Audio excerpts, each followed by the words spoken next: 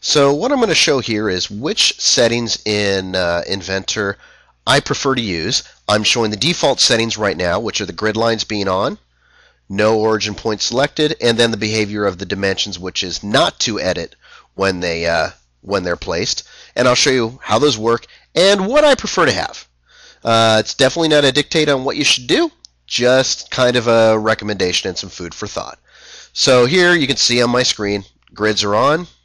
And if I sketch a line, you can see that there's no origin projected. So as I grab a piece of geometry,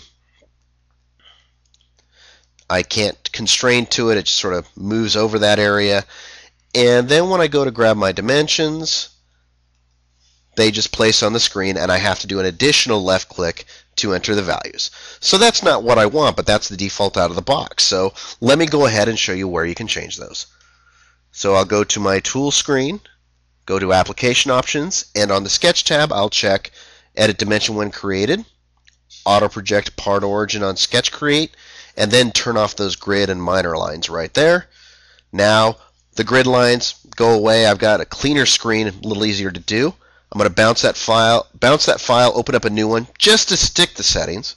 Already the origin's automatically created, and now I can go ahead and start a rectangle, grab the origin, constrain to it automatically, and when I place dimensions, I get a dialog box automatically that lets me enter a value in there. So just like that, I've entered some cleaner values, things that I like to have and prefer to use. So that's about it right there, and happy inventing, everyone.